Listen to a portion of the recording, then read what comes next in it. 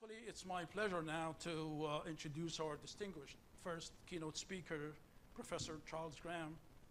And I gave him yesterday an introduction of 2 pages. And I said, would you look at that introduction and just if you want to add something to it, because that's the minimum length which can be used to present him. And he returned only short paragraph. So I'm going to share that paragraph with you. Charles Graham is a department chair and professor of instructional psychology and technology at Brigham Young University, which is located in Utah in the United States of America. He has authored numerous articles and books related to blended teaching and learning. He's excited to visit the UAEU again after 8 months and after being a proud grandfather for the 2nd time during those 8 months. And he looks forward to the conversations he will have with all of you over the next 2 days. And actually, he started yesterday, full day of discussions and conversations with faculty fellows and BTL community of practice. His keynote speech is titled, and that is a timely title actually, Developing Faculty Disposition and Competencies for Effective Blended Teaching, which is exactly what we need at this stage. When you sit here and you ask yourself, what kind of competencies should I have in order to work on my course? Well, I think this question is going to be answered today, and he will be around to extend that with you. And actually, after lunch, he will go through a workshop about scholarship of teaching and learning, and the workshop actually is about blended teaching and learning and its relevant scholarship of teaching and learning. Without any further ado, the floor is yours, sir. This is the university that I come from, but since I was here last, you know, what we're all about, right, is family, and, you know, we teach at the university, but we do it so that we can support family and live with family, and this, since I was here last, I had 2 grandchildren born, my first 2 grandchildren, so I'm very excited and happy about that.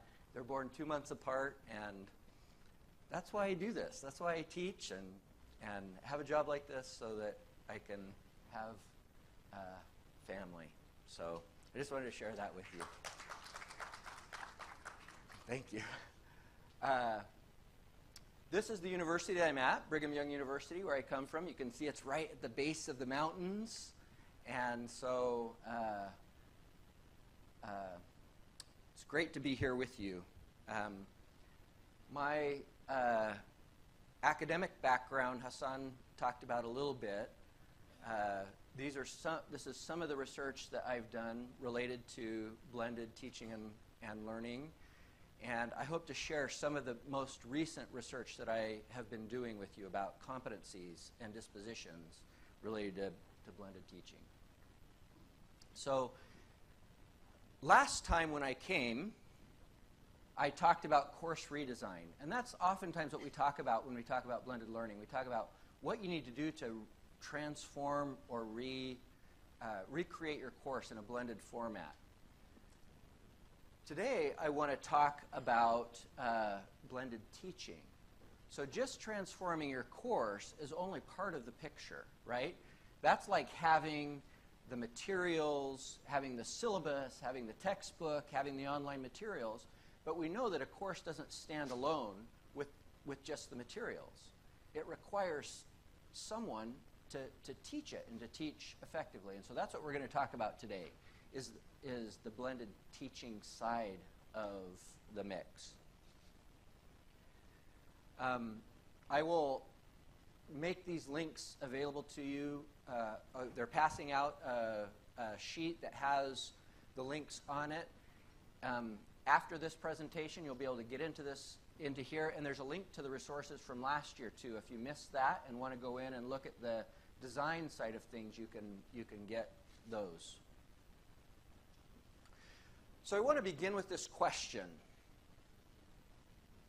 What do you feel the top 2 skills are that you need to have to be an effective blended teacher?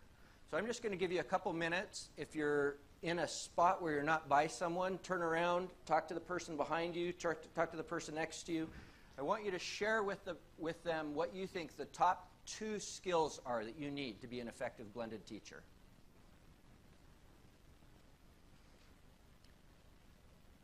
All right, you guys connect here. You guys connect. You need to be talking.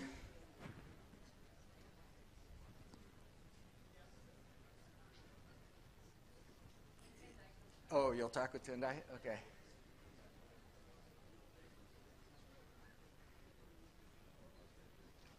Yes?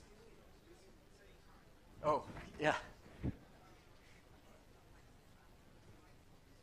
The top 2 skills that you need.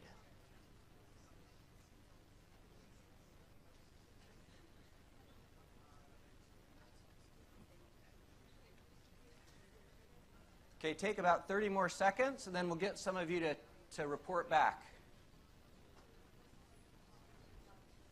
Top 2 skills for blended teaching.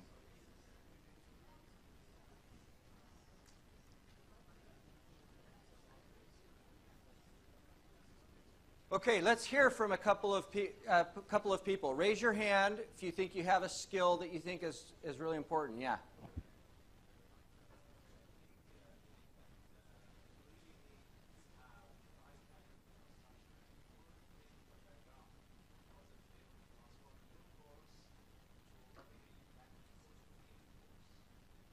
Okay.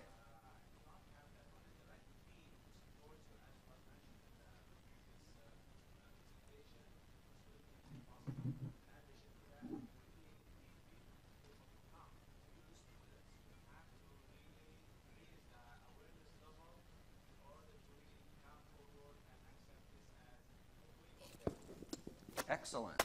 Excellent. Other thoughts? Yes, right here. Let's get the microphone so people can hear you. We're talking about the skills here. I think the first skills is to be able to identify what you need to blend in your course in the first place. Okay. Have the skill to be able to know what to blend. Okay, good. Let's have a couple more. Okay, right here and in the back. So microphone, raise your hand so that...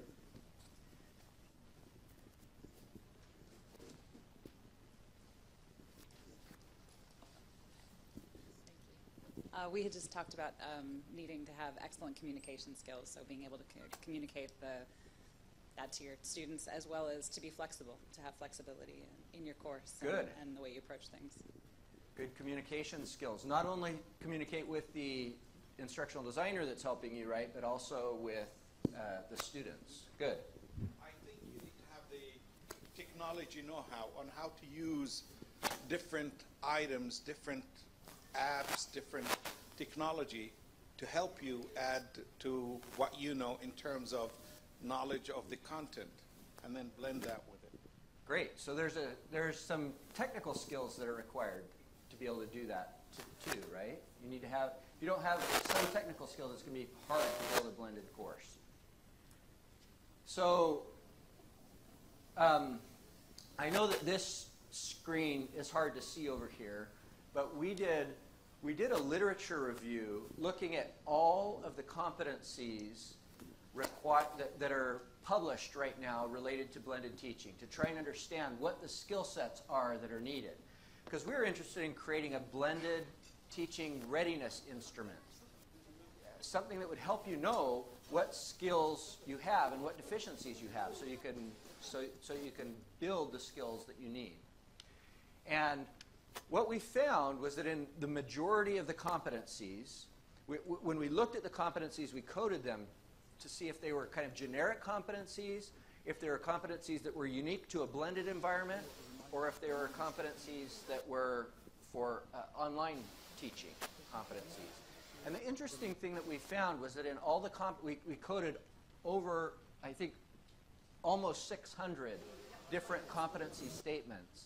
And what we found was that the vast majority of them were generic competencies. They said things like,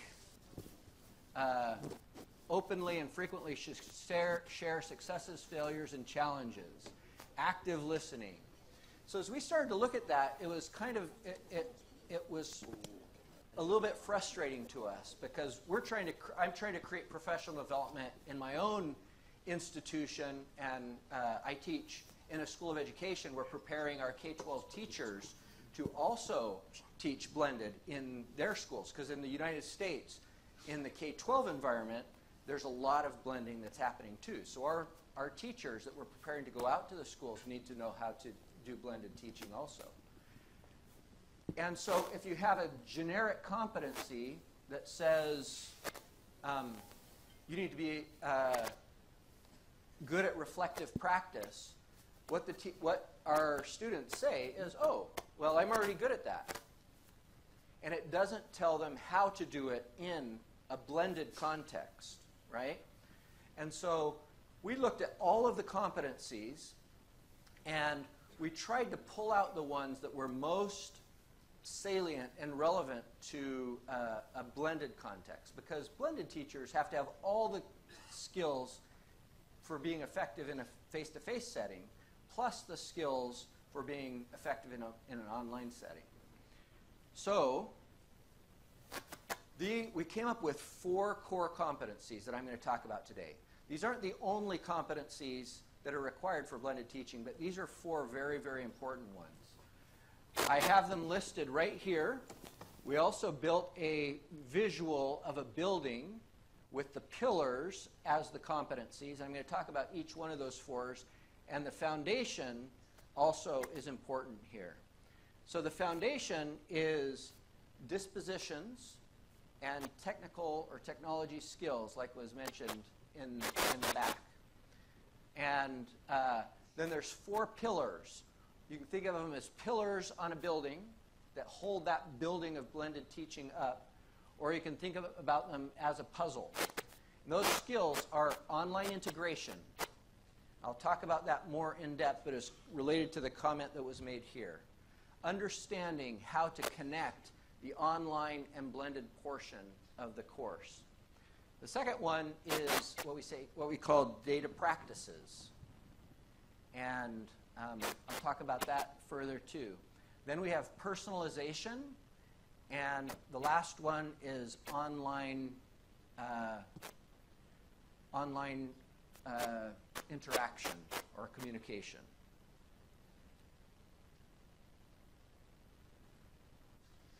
So teaching dispositions. This is the foundational piece of the building. This is what you need to start with to build the other skills. So these are the core. I don't know why this is it feels like it's scratching or something. Is that me? Oh, this. Let me take that off. It's rubbing on the microphone. Okay, so there's 4 dispositions that we found that were important to blended teaching. So the first is what we call student ownership and agency. So it's a disposition that says you need to believe that you can shift some of the responsibility to students to make decisions about their learning, and that it's not all about just hand-holding the students through the process. This is an important disposition in a blended learning context. The second is the value of data-driven decision-making. So important to being able to do blended is that you believe that data can help you make important decisions that will improve the teaching and learning process. Fourth is what we call growth orientation. So it requires taking some risks sometimes, right? Because you're trying something new, and that something new doesn't always work. Anybody who's blended in this room will know that some things that they tried didn't work the way they hoped they would. But you have to have a growth mindset, right? A growth disposition that it's okay to fail. You go fix the failure and you move forward, and eventually you'll be successful. And the last is that you need to value the online learning, that online learning has something important to provide to the learning experience for your students. In terms of technical skills, we identified 5 core technical skills. You need to have a basic technical literacy, right? Ability to learn new technologies, willingness to try to learn new technologies. Digital citizenship. So you need to have some awareness of privacy issues. That's becoming a big issue at universities. Being able to keep data, maintain the privacy of our students, as well as issues like academic honesty, legal use of materials, copyright, and fair use. The third technical skill is learning management systems. You need to be able to use the basic skills, the basic tools within the learning management system. If you can't do that, you guys have adopted Blackboard here. If you can't use the basic features of Blackboard, it's going to be very difficult to build a course and to interact within that course. And then media creation tools. Several of the Blackboardians that were highlighted. What do you call them? The community of practice. Yeah. The people who are here. What was the name that you called them? Blackboardians. Blackboardians. Yes. Okay. Those, many of them mentioned that they used media creation skills, right? They were creating videos, they were creating animations. So those are some important skills for the development of your course. Doesn't mean you need to be an expert, but once again, you need to be willing to try, right, and learn. And then the last thing is being able to use communication tools. So these are kind of the foundational skills.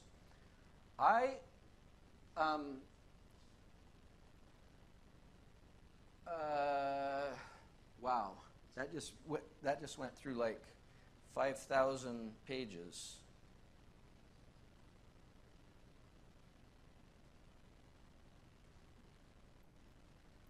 I'm going to put a URL up here, and I want you to, if you have a computer or a cell phone, I want you to go in to this URL. What I've done is I've created a blended teaching readiness survey, and you're going to be able to do a little self-evaluation for yourself. See where you are in these first 2 areas. So it's bit.ly/UAEU-BTR. BTR is for blended teaching readiness, okay? And the capitalizations matter here. When you go in, I want you to only check the top 2 boxes, because we're going to do these other skills as we go on. You're going to test yourself with the other skills. But go ahead and go in and do that. I'll model it for you here while you're... Has everybody gotten the URL? The URL's on the handout too. Yes. It's going to look like that. I'm going to pull up...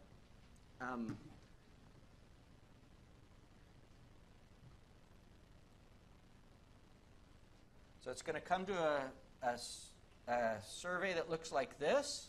It's going to have those 4 things at the top. And you're going to check these 2 boxes. And once you've checked those boxes, you'll have a couple of questions down below. If you don't have a device, you can just look up here. But I hope you have a device, because you'll be able to kind of do a self-evaluation. Remember, do that? Do it? Yes.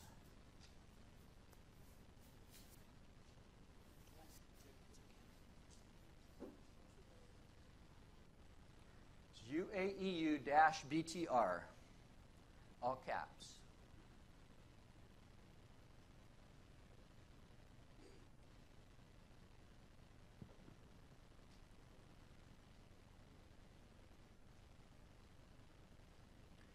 So there's 16 questions here, 8 for the dispositions and 8 for the technology skills. I want you to go through and answer those quickly and be honest with yourself, because this is going to help you know what things you need to, what areas you have that you can work on. Remember, one of the dispositions is a growth mindset, right? the knowledge that you're not perfect at something, but you're moving towards improvement.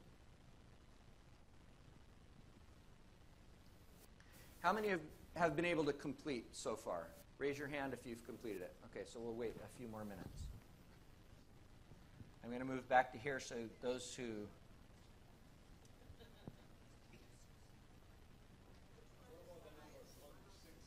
Six is the highest, so up at the top, very low is 1, and very high is 6.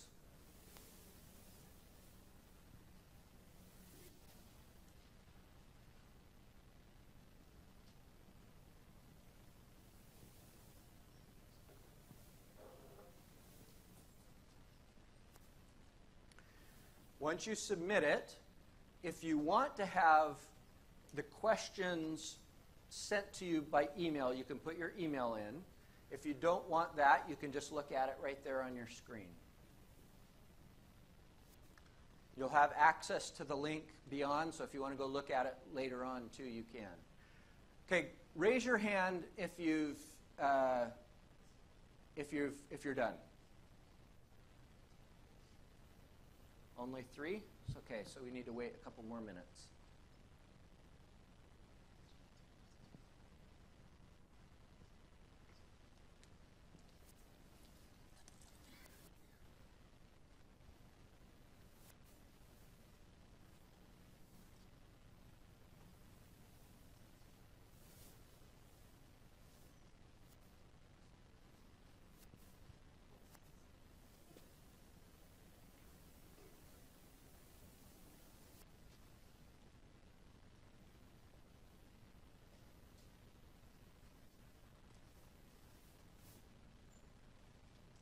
I'm going to go through and just answer so you can see what you should expect here. When you're done, you'll press this little arrow at the bottom.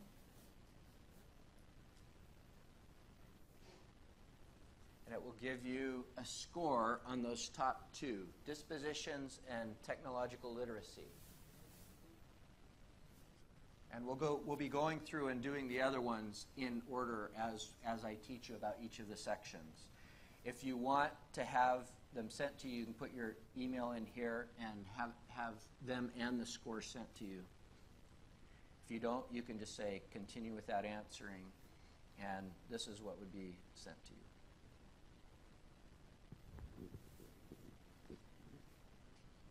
you.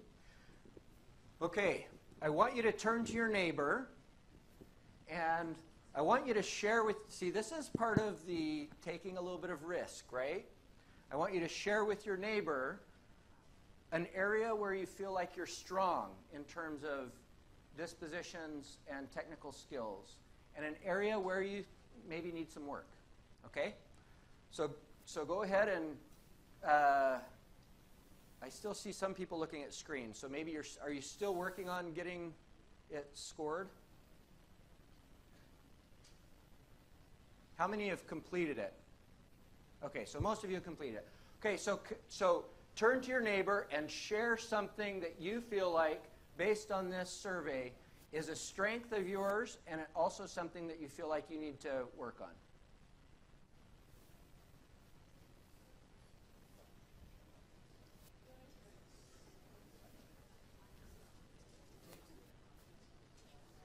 Now, you guys are all professors and teachers, so I'm expecting you to interact with each other. You want your students to interact, right? Hassan, you need to come over and you can't get out of this.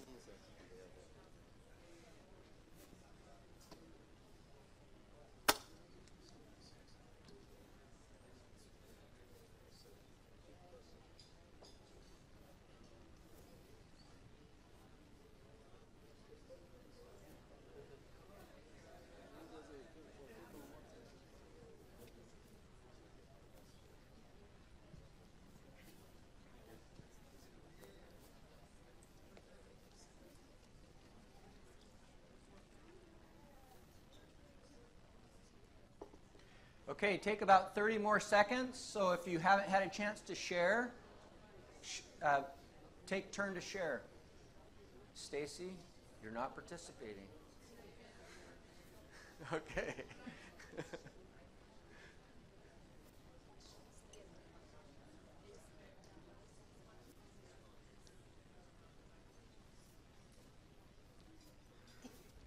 Okay, if I can have your attention back up.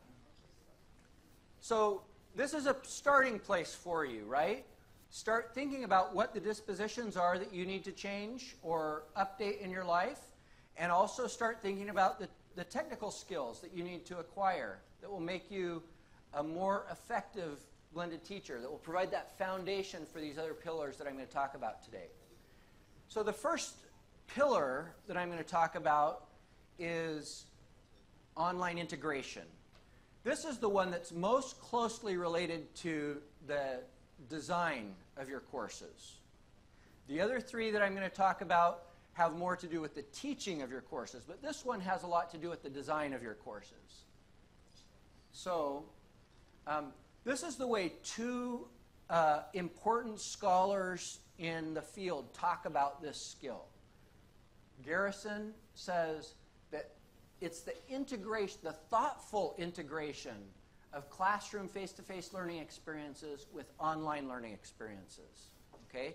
So we can just combine the two, but what they're talking about is something that's really thoughtful, meaningful, that you've reflected on, and you're making decisions because you think it's going to improve the teaching and learning for your students. Tony Picciano said that it's integrating online with traditional face-to-face in a planned, pedagogically valuable manner. Okay? So this skill of online integration, I think it was our first commenter that talked about that important skill, being able to know how to blend these two pieces. So go ahead and go back to this link. This time I'm going to have you do it before I talk about the skills here. I gave you the definitions. So go back to this link, and this time you're going to just push the online integration. You're going to just check the online integration box.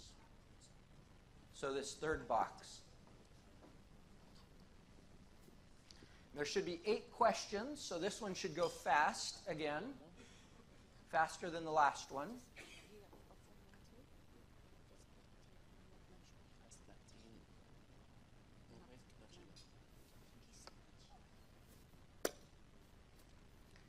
Answer those 8 questions about online integration.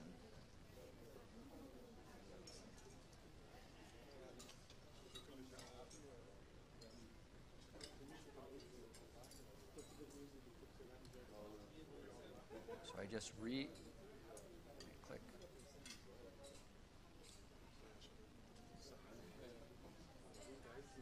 So I'll just kind of read some of these questions as you're going through. Evaluating the strengths and limitations of specific online activities. Strategically combining in-person activities in ways that enable students to have ownership of their learning. Determining when it's best to use online assessments. That's going to be the topic of all day tomorrow, is how to do online assessments. Okay, how many are done with this section? Okay, so we're still working on it.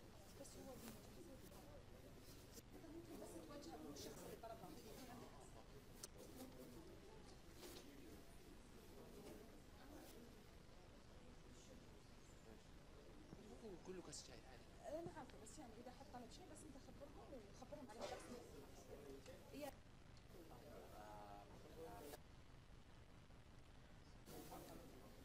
Then you take him in, he will show you. Okay, raise your hand if you've done the questions. So we're still waiting for some. Okay. So in an ideal blended environment, if I were teaching this, I would have the students do this survey outside of class before coming, so that in the face-to-face class, we could do all the discussion about where they're at, right? We didn't have that option here today, so we're doing the next best thing. But I hope that you see that we can use technology to involve the class, right, in evaluating themselves and thinking for themselves, as opposed to just listening to someone up front talk.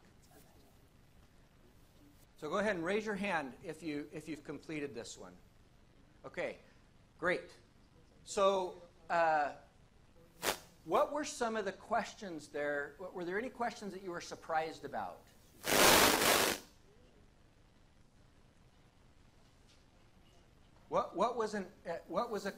Of any of these questions, were there any of these that you were surprised about, or that you felt like were going to be challenging for you? I can tell I'm not asking good questions here.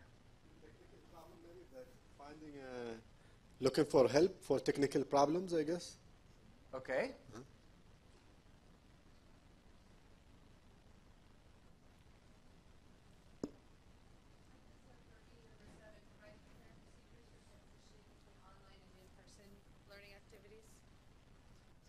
Okay, providing clear procedures for transitioning between online and in-person activities.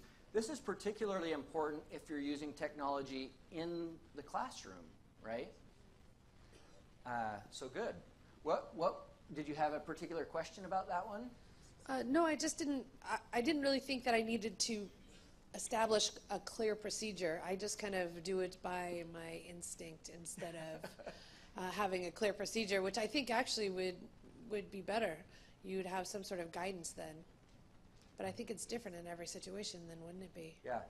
In blended learning in college settings, oftentimes the online portion is happening outside of class. And so you don't have a transition. But sometimes you're using the technology within the class, right? You're having them contribute to something within the class that gets posted up on the screen, right? Or something like that.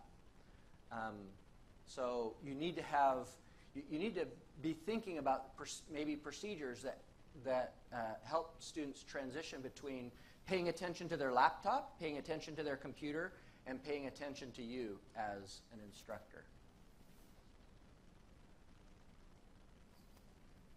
Oh, presentation's not up. This is the other. Any other questions that you had about this particular set of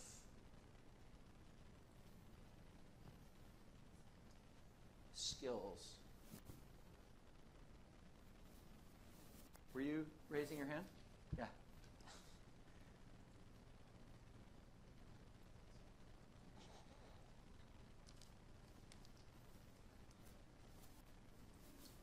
Oh, you were not. Oh, okay. Sorry. I thought you were waiting for the microphone. Okay. So last time we talked about models and there being a range of models, right? So this skill of being able to, this online integration skill or competency really has to do with choosing the pedagogies within those models. So the most common that we see at the university level, we talked about this last time, so I'm not going to go into it a lot, are the flipped model, where you choose to do some activities in class, usually more application type activities, and then you have some content delivered outside of class, usually video content or more didactic lecture content outside of class. The replacement model, in the flipped model, typically you're not reducing any face-to-face class times. In the replacement model, you're adjusting, you're trading off you're reducing some face-to-face class sessions, and you're adding some online interaction sessions.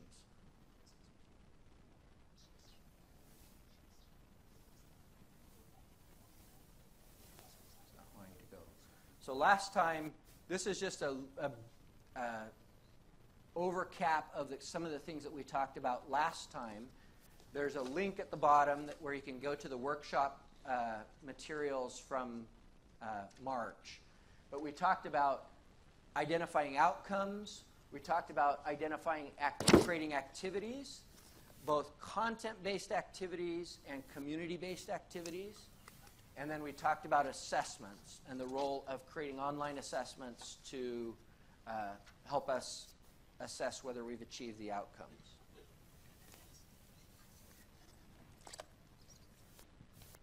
So some common mistakes that people make in this skill set, the online integration skill set, are what we call course and a half syndrome. Who can tell me what course and a half syndrome is? Who've heard about this mistake? Yes, here's a hand. Let's pass the microphone. I think it has to do with the load. So you are doing more work in blended learning than you usually do in the traditional classes. Okay. Yeah. So this is a mistake, right? This is something we want to avoid. And it does have to do with load. It's like we have a face-to-face class that we normally teach. And we say, oh, we want to try some online stuff. We want to try blending. So we add a bunch of online activities.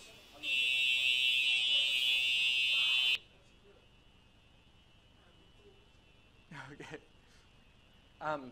So you add a whole bunch of online activities, but you don't take away any of the face-to-face activities. You don't do any replacement.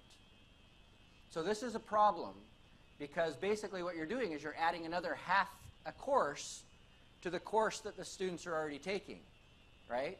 So what you really want to do in a blend is you want to choose what things you can do best online and what things you can do best face-to-face, and do that. And if you're coming from a completely face-to-face course, there's going to be some things that you need to eliminate that you normally do face-to-face.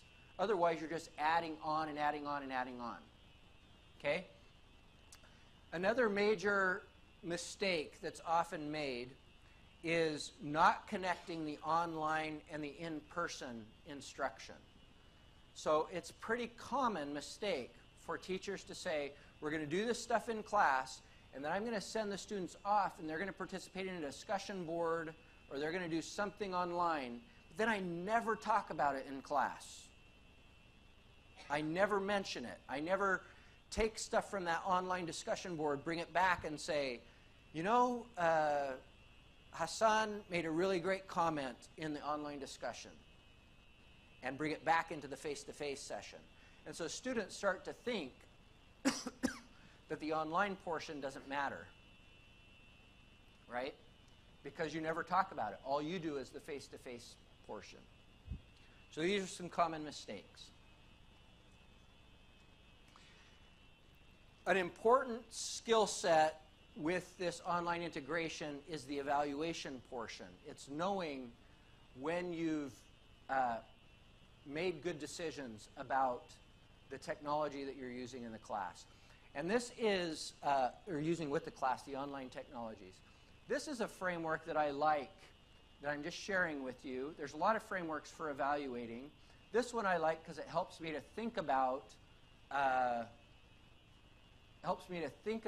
the decisions that I'm making.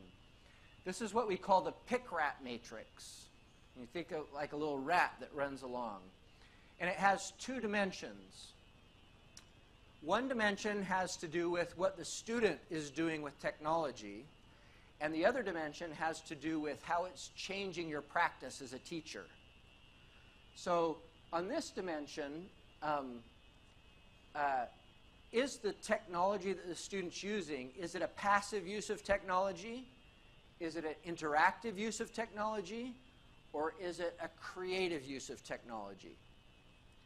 And along this dimension, is your technology use, is it replacing?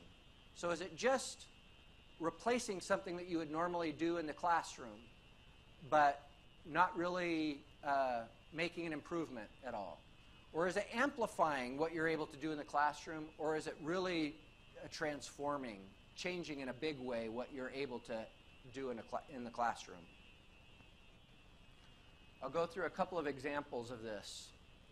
So passive, an example of passive is a student watching listening, or receiving. So just watching a video or listening to a lecture, that's a passive, students passively using technology.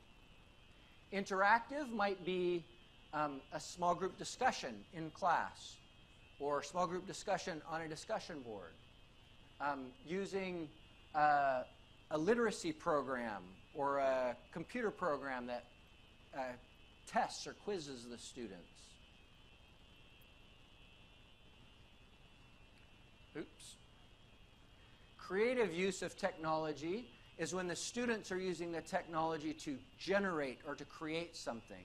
So when you have students using the technology to create a portfolio item, or to create a presentation, or to create a project, those are the best uses of technology, the creative uses. Replacing, an example of replacing is I have a worksheet that I normally use in class, and now all I'm doing is I've got that worksheet online. So this gives you some efficiency, but it doesn't improve the learning at all for the students. Amplifying is an example of amplifying is that the teacher posts assignments and resources online for home access. So if students don't normally have access to something, this amplifies your ability to, they can rewatch something, or they can access it in a way that they weren't able to access it before. So that amplifies your ability as a teacher. Transforming, not me, I don't know why this is not going.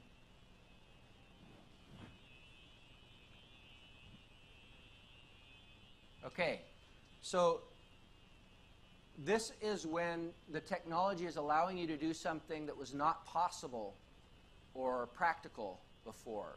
So the example that I provide about this is a virtual field trip. So if you're teaching about, like in my case, maybe I'm teaching social studies, teaching about the government. It would be impractical for me to take a whole class to Washington, D.C. to visit the Capitol building or visit things there. But I can take them on a virtual field trip. Or it might be impossible to take them to a science lab to visit with a scientist in the lab. But I could bring the scientist to my classroom, right? So this is the technology is allowing something that is not possible before. So I want to give you, I'm going to give you a scenario to look at. But right here, having things in this bottom corner that are passive replacing is not necessarily bad, right? It's not bad to, convert a paper worksheet to a digital worksheet. But overall, we want to be moving our instruction this direction, up towards the right-hand corner, where we have students more actively using technology, interacting with it, and creating with the technology. And moving from something that's just replacing something that you already do in the classroom to amplifying and transforming something that you do in the classroom. So I have this scenario. I hope Hassan doesn't mind this, because I just picked this up from him yesterday. So Hassan flips his classroom by capturing his lectures on video, and putting it online for students to watch so that he can do application case discussions in class. Okay? Traditional flipped classroom scenario. This isn't all that Hassan does. He does a lot of other things too. But I wanted to pull this example out to share with you. I want you to turn to your neighbor and talk with your neighbor, try and decide where you think this fits on the pick-wrap matrix. What is the student doing, and how is it transforming his teaching? Okay?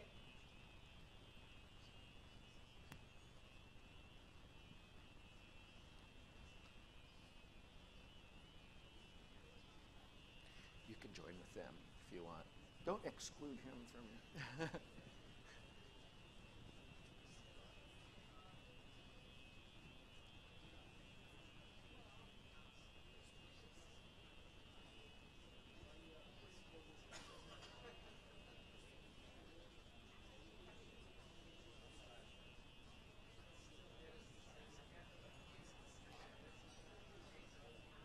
Okay, take about 30 more seconds.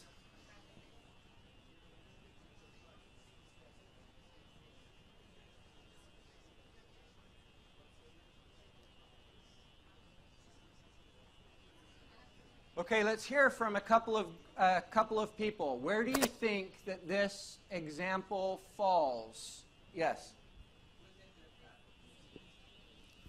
In the middle, the center, IA. Okay, so you said... Interactive and amplifying. Okay, so explain why you think that it's... First of all, yeah. over here, what is the student doing with the technology? It is a kind of application. It's beyond a passive. So there is something beyond just comprehension or getting something. You are working with something. So more interactive and going beyond the basic replacement because we have discussion. So we thought application and discussions, they go beyond the basic thing, although it didn't reach the top goal, which is CT. So we thought it's an IA, my partner and myself. Okay, good. Anybody else come up with a different? There's not a right answer to this, by the way. I think it's in the passive replacing, because what he has done is he has converted his classroom, which was face-to-face, into a lecture which is online. But the students are still passive because the discussion will take place still in the class. So it's just replacing and it's passive. Okay. And I heard a different one down here somewhere. You guys want to share yours? Anybody else have a different? It's already been shared. Oh, it was already shared. Passive replacing or the middle one? We thought at first passive. We thought at first passive replacing, but then if they're doing case discussions, application case discussions, besides maybe if it's online, then it would be more interactive. Okay. So part of what I want you to think about with this matrix is there's not right or wrong answers. The purpose of this is to get you starting to think about how the students are using the technology and how it's changing your practice. Okay? So there's not necessarily a right or wrong answer to this. When I think about Hassan, students using video, I think that's mostly in the passive realm, okay? But when I think about how it's transforming his practice, it's allowing him to do something in his class that he wasn't able to do before when he was lecturing in his class, right? So I probably, if I were doing it, I probably would have said it's passive, but then I would have pulled it over here either in the amplifying, or if he was just doing a really bang-up job, maybe it's actually even transforming what he's doing, okay? I'm going to add a little more to this scenario, though, because I heard Hassan talk a little more about what he does, and there we go. Okay. Actually, Hassan inserts panopto questions into the course videos every few minutes as concept checks for the students as they watch the videos. How does this change how we think about the student use of technology over on this side? So go ahead and talk with your neighbors a little bit about that.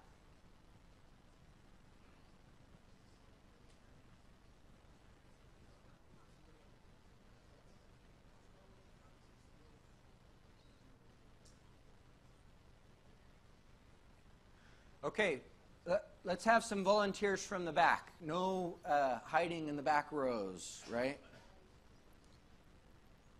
In the back, somebody from the back. Courage, growth mindset. This is your chance to increase your dispositions right now. Practice. Hand raise. Nobody? Okay, a brave. Right here we've got one right here. Thank you. No, right here. Right. Oh. I think it's IA, interactive and amplifying now. Okay, so why did you change it to interactive? Because of the questions now that the students have to answer while they are watching the video. Okay, so now using this technology, this Panopto technology, the students can't just sit and consume the video, right? So it's not a passive activity anymore, because as they're watching the video, they have to answer questions. They have to be in active learning mode, right? So his use of technology, adding this new technology to this flipped experience, is actually changing the experience for the students. I will add one more thing, because the main reason behind incorporating questions within the videos, the students knew that I'm following who is watching what and when they skip the clips.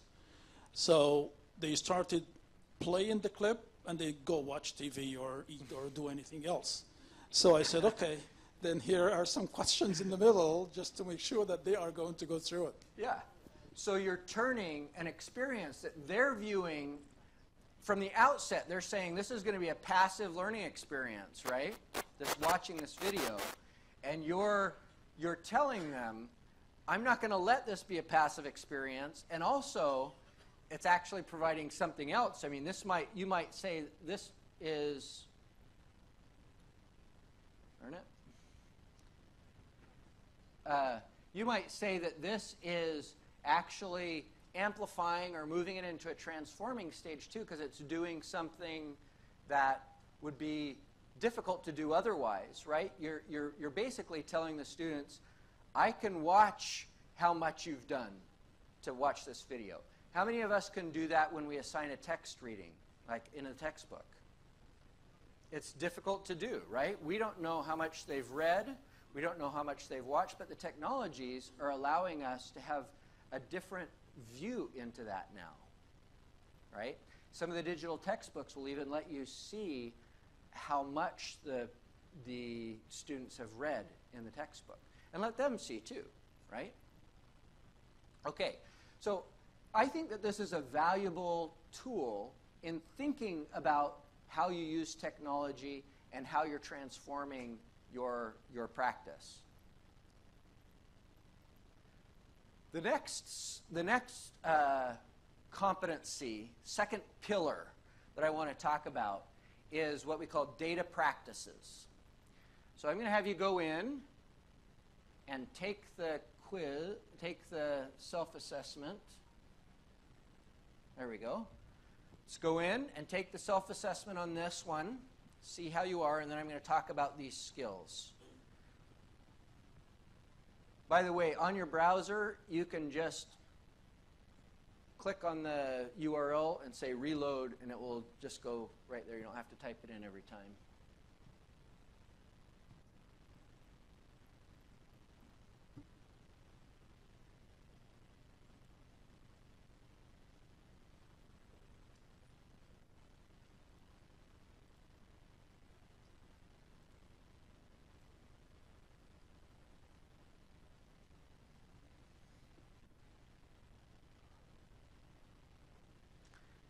Think about your own students in a class, right? They're in a class and you're asking them to do something. 70% of them are, 30% of them aren't. You wouldn't not do that, would you?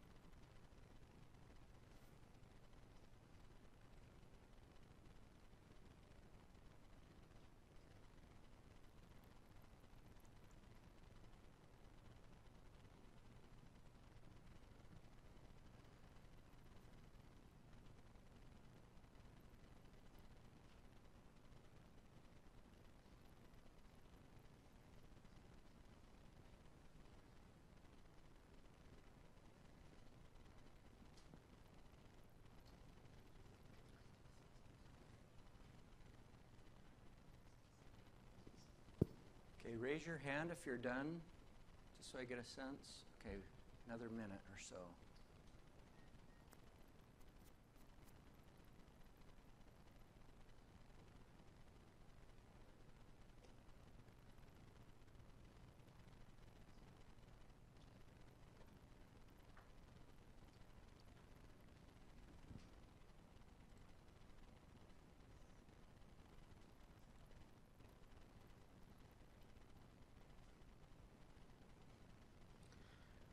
Okay, I'd like you to quickly turn to your neighbor and share something in this set, this competency, that you feel like you could develop, become stronger at. This, in my estimation, is one of the most important competencies for a blended teacher.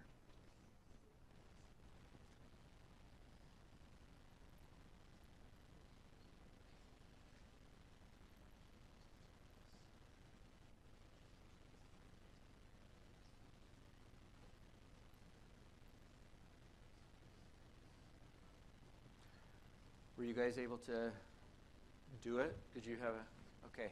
Maybe you can turn around and share with just right behind you.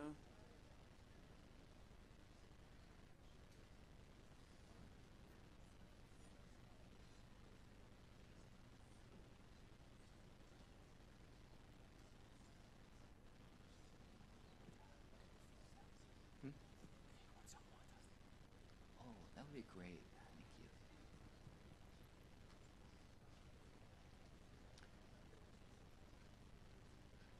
Okay, take 30 more seconds, and then we're going to move on.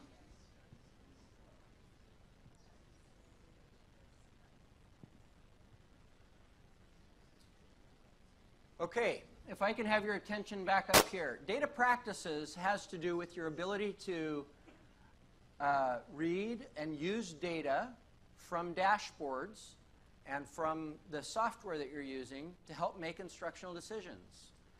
And this is really important because almost every piece of software that you use is going to provide you some data that can help you improve your instruction if you know how to use it well.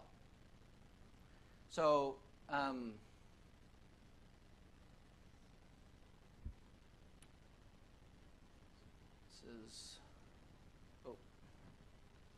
so these are some of the ways, the most common ways of using data to improve instruction. First, you can use the data to inform student learning goals. Okay? You can also use the data to inform the activities that you're going to have for the students.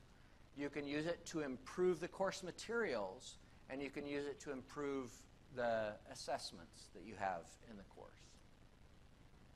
So this is the way that this is how I kind of remember simply what you do with data. I call it the AAA, or the A cubed, right? You have to ask good questions of the data. So all of these programs are going to provide you, I'll show you some Blackboard screens here in just a minute. They're going to provide you with a screen that shows data on the students, or on your course, or on your university. You need to know what questions to ask the data. And then you need to use that data to analyze, to answer the questions. And then the last one is really important. You need to use that data to act, right? Make a decision about what you're going to do about the data. So ask, analyze, act is the process. So I want to ask, what kinds of data do you use right now to support learning? Go ahead and talk with somebody near to you, and then I'm going to have some of you report back. What data do you use right now?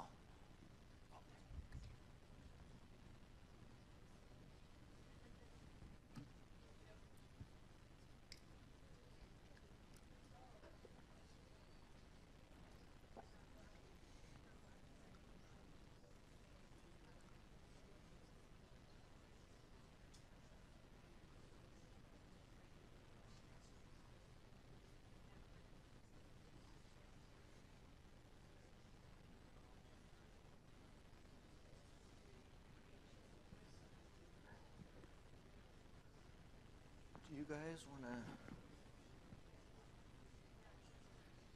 or is that too uncomfortable? Okay, can you guys share with each other what data you use?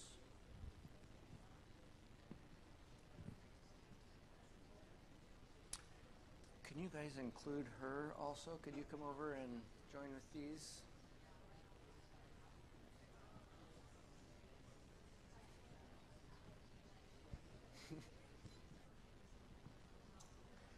Okay, what is some of the data?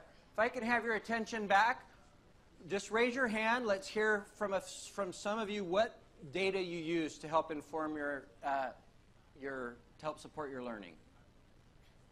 Okay, Hassan. Where's the microphone? There you go. Well, actually, I'm going to share what I showed you yesterday. If you have a Blackboard course, in the navigation bar to the left, you go all the way to the bottom, and you'll find a link there called Evaluate. When you click that link, you're going to find a lot of analytics data about your course. One of the reports, it shows the online student activities and the achieved grade in there. And it has 4 quadrants. It's color-coded. If it's blue, then it's high online activities. I'm going to show a picture of this in just a sec. And high grade. So I look for any red color code in there. Red means either the student is not active online or achieving low grade. And it helped me a lot. Yes, exactly. It helped me a lot to just call students and say, well, you're not active online, and that is affecting your grades. So tell me what's the problems. I had a lady this semester. She was achieving very high grades, and she was not active online. And I said, well, tell me what your magic is. And she said, well, I read PDFs that you had before, and it doesn't really, give me the chance to go online and get that. So I find this one of the very powerful reports that can help me to take preemptive and corrective decisions based on that data. Great. Somebody else, what's some data that you use to help support your learning? Yeah.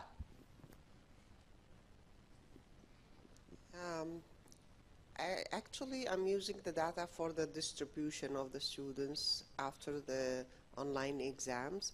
It helped me a lot to give the students who are weak extra activities to improve their learning and to give them more chances to improve their learning, because I noticed that when I give them an online exam and a written exam, there is a big difference in marks. Basically, I use this data to find out what is the problem, why they get this kind of low grades while they are using the online exams, but they are getting higher grades if they are taking it offline. So Great. It helped me a lot. That's good. Okay, maybe one more. Somebody in the back.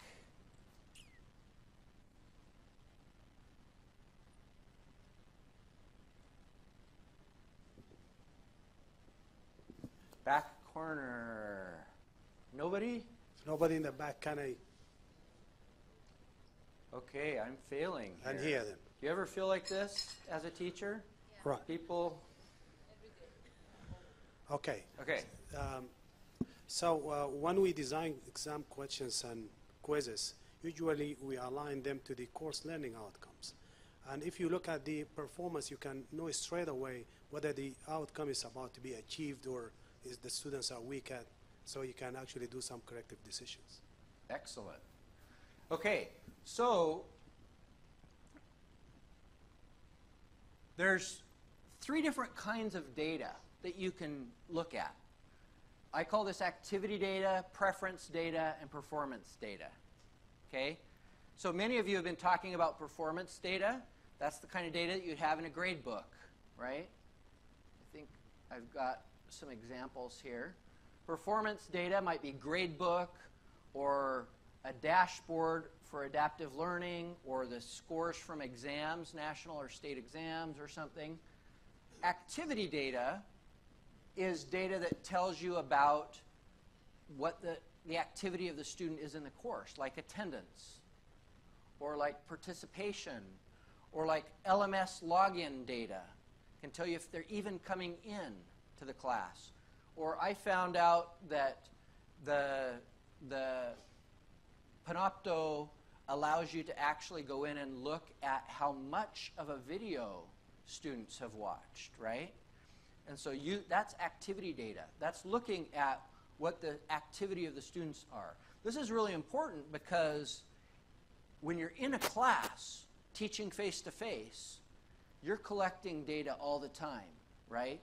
You're watching, and if I see Hassan dozing off, I can go in proximity to him and help him to,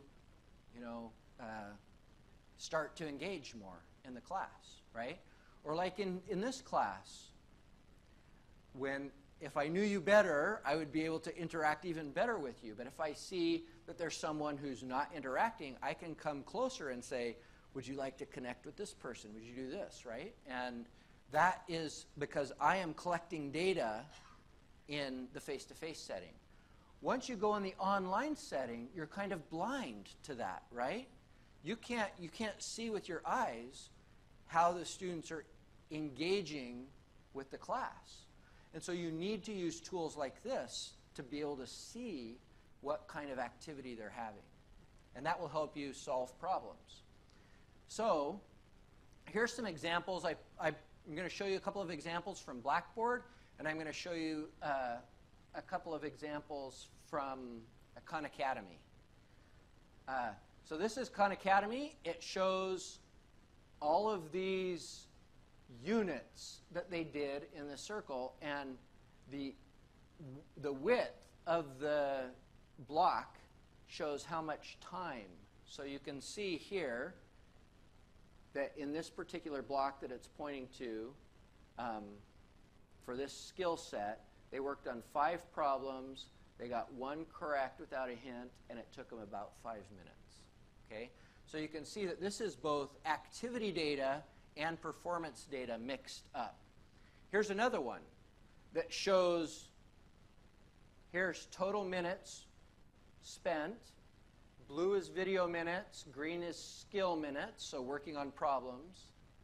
And so you can see that this particular student was spending a little time on video this first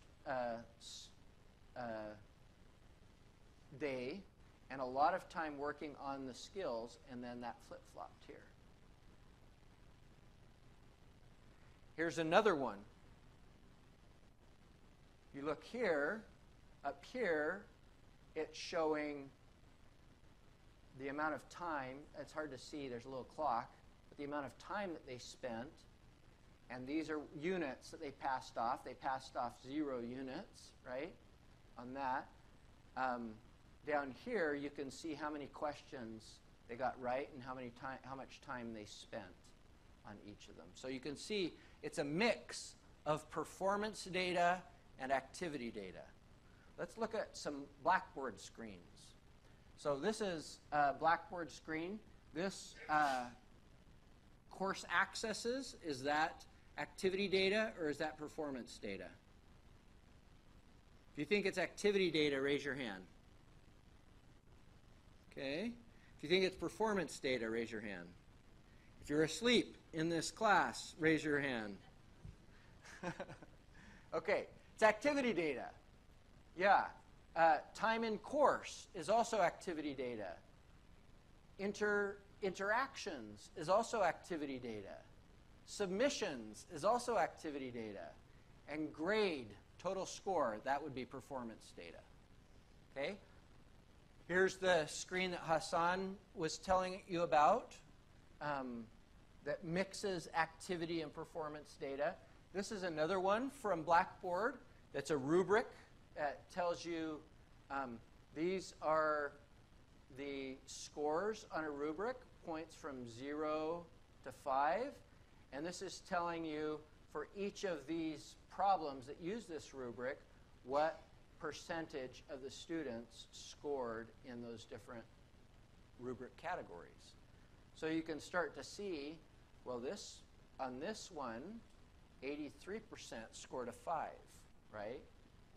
On this one, 100% scored a 4. So you can start to see either where students are having problems or where you're having challenges with your rubric. Here's another one that tries to map, this is from Blackboard, maps course accesses to grades in a scatter plot. So you can start to see that as students use the system more, their grades typically go up. And Ruth, on this one, are you able to actually click the buttons and drill down? So you could come to a student that's like way down here. You could actually click on the dot and drill into that student to see what challenges that student might be having. Here's another one. Maybe I'll just, this is another Blackboard one, but it's looking at time spent in the system compared to the class average. So being able to read and use data is important to being a good blended teacher. Mastery-based learning is something that's used a lot in blended teaching. So this shows time-based progression, which is what we use in college most of the time, right? We say we're going to give you 4 weeks till the midterm exam or 6 weeks till the midterm exam. You take the exam. You're going to be a 60% or you're going to be an 80%, and then we're going to move on to the next thing. And that's really great for sorting students, but it's not the best approach for learning, right? A better approach for learning is giving students some flexibility in time. And we haven't figured out how to do this very well in a college setting because we really value distributing the students. But this is an important thing to think about, because blended learning allows us to think about mastery-based learning in a more practical way. Here's some of the kinds of dashboards that exist for people who are doing mastery-based learning. Typically what happens in these dashboards is red means students are really struggling, they need remediation. Yellow means that they're near mastery, so they're getting close, and green means that they've achieved mastery. So you can quickly look at a dashboard and see which students are struggling on which concepts, and then provide additional support and help to those students, either in the face-to-face setting or with additional resources.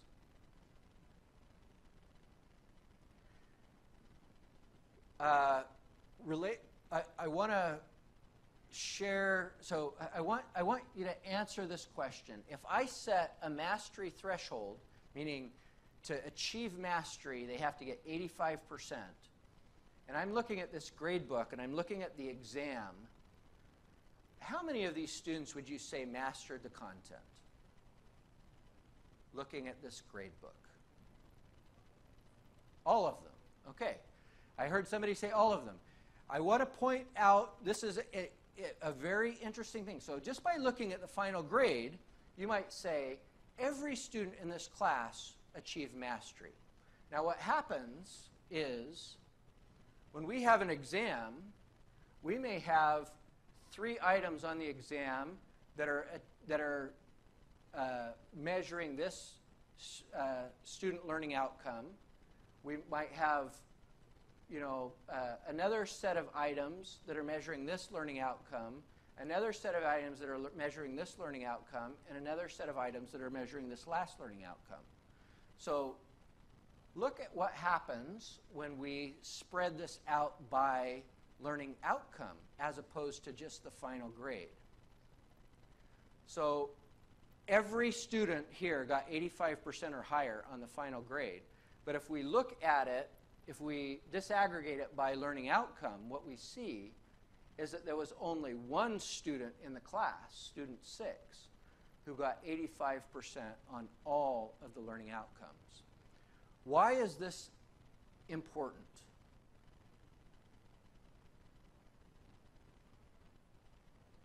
Can you see why?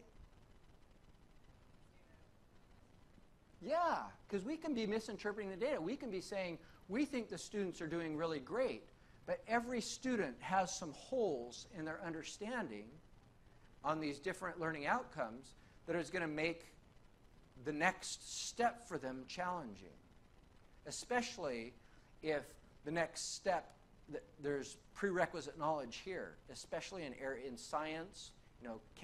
Think about math concepts, chemistry concepts. You need to move on to this next thing. You missed this concept. You didn't understand this concept. Okay. So there's also data in these systems that allow you to check your tests. So you can see, are the items functioning well? Have I written good tests? And I'm going to skip most of those because I think that's pretty self-explanatory and we're running out of time.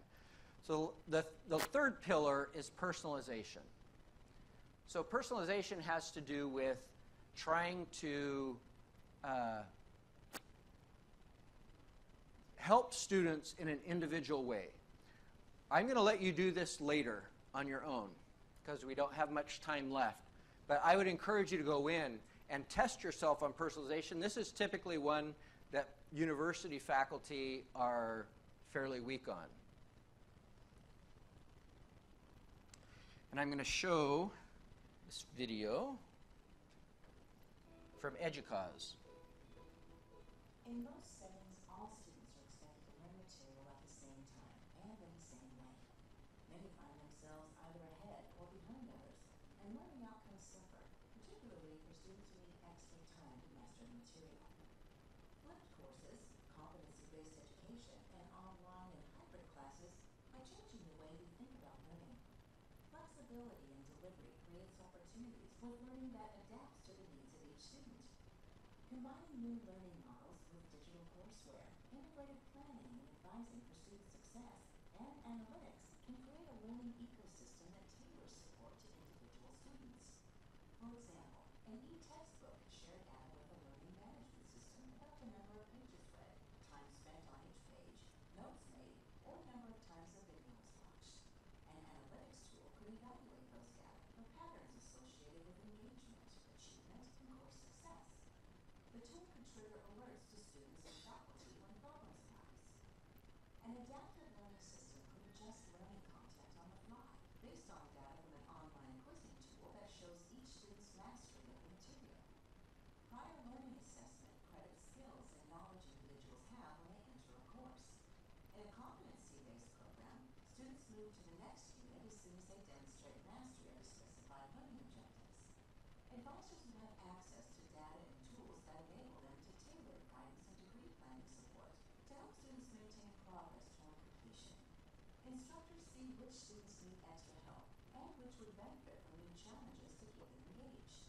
This integration of tools and systems facilitates the kind of personalized learning that can improve learning outcomes, boost student confidence and accountability, and increase rates of retention and ultimately degree completion.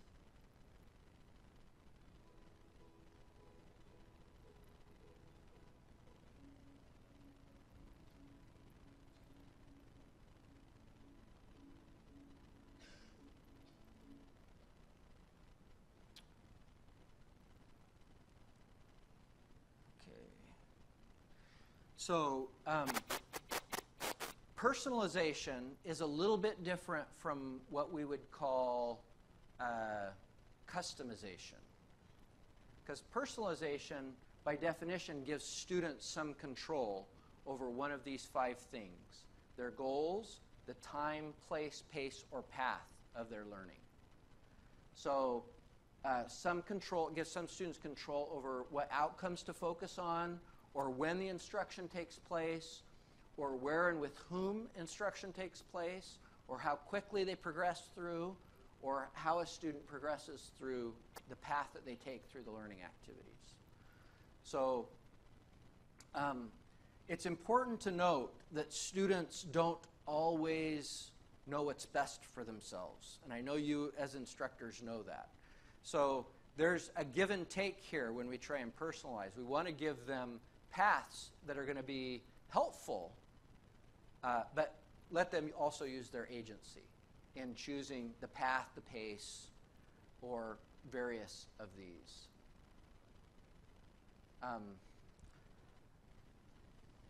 I have some interesting videos on these, but I'm going to let you watch the videos later so we can get to the last skill, the last competency. This is a video about a math emporium. So it's a way of making, allowing students to kind of go at their own pace in the emporium using math software that helps and gives them feedback. But there's teachers that are in the emporium that come and give guidance to the students as they need help and as they get stuck. So that's a way of personalizing. And there's an adaptive software. So one way that you can do personalization is through what we call playlists. A playlist, an audio playlist, right, is just a list of songs. And you can choose the order, or you can say to randomly go through. A learning or a digital playlist is when you have a list of activities. And you can choose different ways to let the students go through those activities. So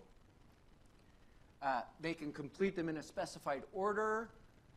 They can do an order that's determined by a pre-assessment. They can choose the order of completion. The students can themselves. Or sometimes you say, these ones are required and these ones are optional. So there's a lot of different ways, if you put together a playlist of activities, that you can mix that up to allow students some personalization in how they go through the activities. And these are just some simple ways of doing it. So in this case, the teacher is saying you have this choice of this column, this choice of this column, or this choice of this column. So it's giving students some choice of the path that they take through the content. The last skill is a pretty common skill. It's that of online interaction. So when I think about blended learning, or online learning, or traditional learning, I think about the interaction in these quadrants. On the top, we have technology-mediated interaction. So, and non-technology-mediated interaction. And then the columns, we have interaction with humans, and we have interaction with content or materials. And so this area down here, I think oops. This area down here, the bottom, is what's traditionally done in a traditional classroom. We have physical materials, lab equipment. We're face-to-face with students. These areas up here are what typically happen online. And the thing about a blended course is you have to have skills to be able to do interaction in all of these spaces. So we're particularly going to talk about the learner-human interaction in the digital space. So right now, there's lots and lots of opportunities for digital interaction in the online space. In fact, this is an area that's growing very, very rapidly. I just want you to think for a minute about the possibilities that you've experienced just in your personal lives. What ways do you use technology to communicate with people? Hassan. I have groups in my graduate course, and each group works on what I call term case. And most of them, they travel from different emirates here in the country. And Collaborate Ultra helped me to digitally communicate with them as a group, and I can see all of them, and I can even record that, which couldn't happen in face-to-face office hours. So most of the group meetings happened that way. Great. Were you raising? We have a hand right here, the red. Thank you. I also do use the Blackboard Collaborative Ultra. I have a PhD student now who's from Kuwait, and sometimes he has some transportation problem. So I allow him to stay in his country, and we can synchronize the in-classroom lecture together, and I can record the session, which he can use it later. Okay, great. So there are lots of changes happening in this space. It used to be that we could only communicate using text, very low fidelity. But now there's lots of tools that allow you to communicate basically any way you want, high fidelity or low fidelity. So these are a couple of tools that have changed my life recently, Marco Polo and Zoom. Zoom is a synchronous video tool that I use in my online courses. Marco Polo is an asynchronous video tool. So that means you don't have to both be on at once, right? You record a little video clip, somebody watches it, they record a little video clip back to you. So these are really changing how instruction is happening, because imagine you're a math teacher and you're faced with the issue of somebody asks you a question online, and now how are you going to communicate back to them the process of solving this math problem or the process of solving this chemistry problem? Typing it out is usually not practical. But you can have a video, if you video yourself solving the problem, then the students can see the process of you going through that problem-solving process. So, skipped lots. Language learning. I know we have some people in here who are doing language learning. This is having a big impact on language learning right now, because it used to be that we just have learner content interactions in the digital space, and then we have our human interactions in the face-to-face space. But there's tools now, like, how many of you have heard of the VIP Kid? Have you heard of VIP Kid? Oh, just one. Wow. Okay. Well, there are hundreds of thousands of students in China learning English through VIP Kid. They have a personal tutor that's usually a mom or an ex-teacher at home who meets with them for a half an hour a day and over live video tutors them in English, does activities with them, speaks with them in English, right? BYU Idaho had a program like this they call the Speaking Partners, where they partner somebody who's trying to learn English with somebody who doesn't know, or someone who's trying to learn English with someone who's a native speaker, and they get together and talk around a particular topic. So it's changing a lot how we think about learning. So I encourage you to think about online interaction and think beyond text interaction, because we're going to look back in 5 years and we're going to say, we were in the Stone Age, always communicating with with text. Finally, so these are the last set of slides. There's these dimensions of interaction: space, where you're at; time, asynchronous versus synchronous; and fidelity. So how much you see of the person, how much kind of emotion you can see in the communication with the person. So this is where we are in a traditional course. Oops. We have low flexibility in space because we all have to be together. We have low flexibility in time because we're all together. But we have a high fidelity because we're together, right? We can smell each other and hear each other, and I mean everything, right?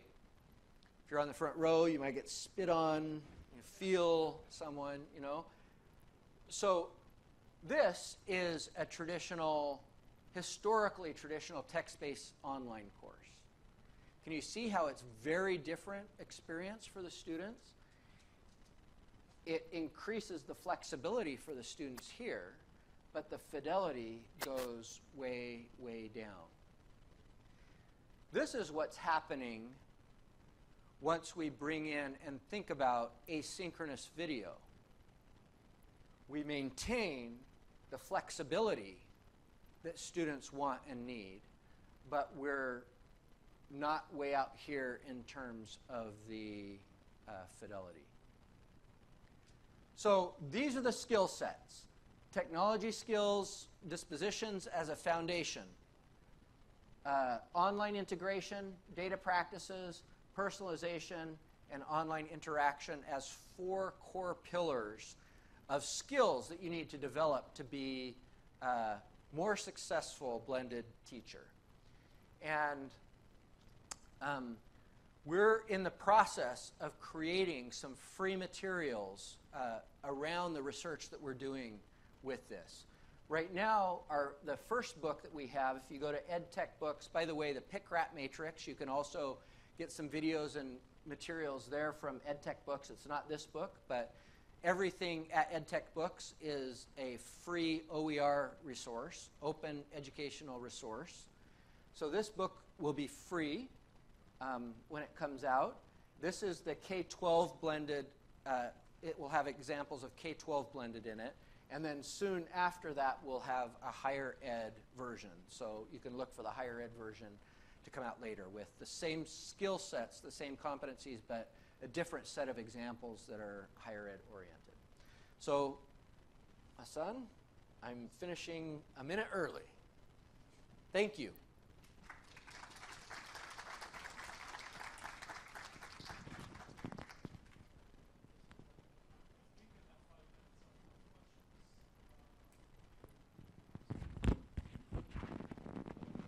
Questions about all of this?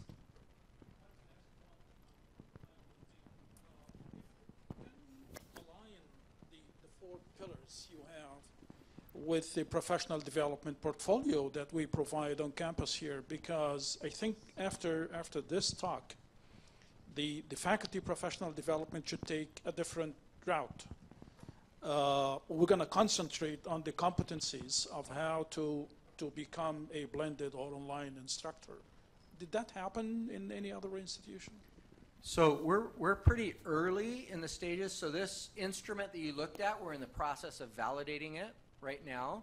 So, I mean, you're getting the cutting edge stuff right now of what we're doing.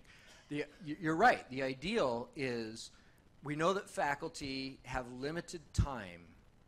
And so putting faculty through a professional development program that covers everything, some of which they already have the skills for, is not a very efficient use of time. But if we can somehow identify what the core skills are that faculty need and do some kind of pre-assessment with them, then we can say, oh, Hassan, I see that an area that would be great for you to develop your skills around are data practices.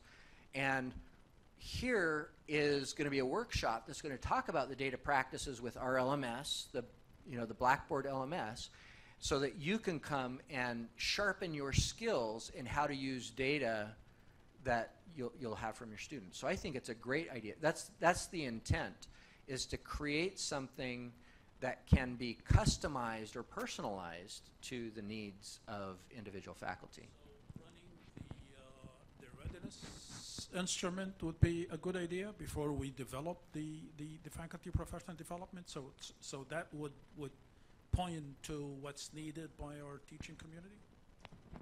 Yeah, I think, one of the skills that we talked about here was personalizing. Wouldn't it be hypocritical for us to say, we want you to personalize for your students, but when we provide faculty professional development for you, we're going to just provide, we're going to give you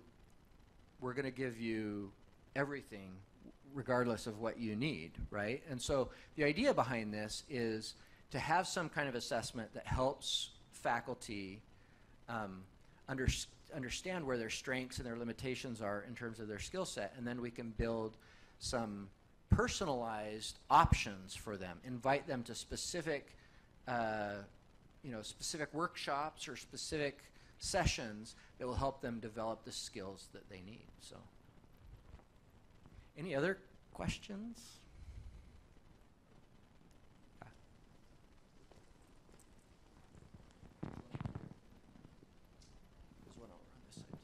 Thanks so much for that. That was so interesting. The instrument is fantastic, and I was really curious about the data practices side, because it struck me that a lot of the questions around the data practices were sort of predicated on institutional availability of things like dashboards.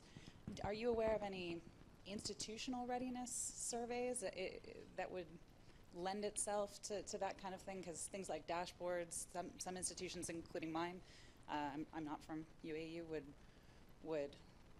we would need these things. Yeah, that is really insightful. This instrument that we've created, of course, is generic, right? It's trying to get at the specific skill, but it's tool independent. And certainly when you do the training and the skill at your school, you're going to have to, it's going to have to be tool specific training, because you don't learn generically how to read a data dashboard. You want the data dashboard for the LMS that you have. And every institution is going to have, specific, an LMS that's going to have data for them. Well, and I wonder, is there an answer to that question? Like, I have no experience, so that if you have 1 to 6, is it 1? Oh, I see what you're saying. No, I just as you were speaking, I was thinking that's a good question. I think probably the data practices skill transfers across tools. If you have experience with one tool, it doesn't mean that you'll automatically know how to do it in the other tool, but you'll know what the possibility is and be looking for those things in another tool. That would be a good research question, though. I don't know. That's great. Okay, I think last question over here. Yes, thank you very much. It was very interesting. I'm Rasha Shaya from the Saudi Electronic University. Our courses at the university are completely blended. So this was very interesting. Thank you. When you talked about personalizing the courses, that was a challenge that we had before, especially in some courses where the students need hands-on materials. I'll give you an example of some translation courses where we have in our department. Students are supposed to attend some conferences to do these conference interpretations, and we were planning to take them to the field to some conferences to translate. And we try to personalize this. We're not able to take actually the students. Some of them are in remote places. So we did like virtual conferences. They attended virtual conferences. And the personalization of this in our courses was successful. So yes, that's really great. It helps us a lot. I would send me some examples. I'd love to see that. I think the personalization, honestly, is the area that's weakest in higher ed, that we know the least about how to do. There's a lot of hype around this. There's a lot of people trying to figure out how to do it, but it's very difficult. Right now, the way that it's mostly done is students work online, and the personalization is not happening online. The personalization is happening in the face-to-face environment.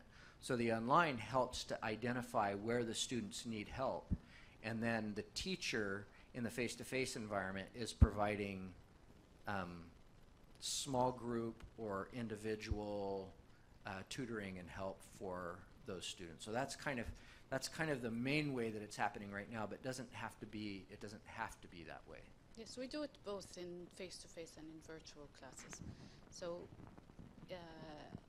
videos, and translating some conferences are there in the virtual classes. In the virtual class, we have videos of conferences, and the students record their interpretation of the conferences. So it doesn't matter if it's a face-to-face or a virtual class. We can do the same in both. Thank you.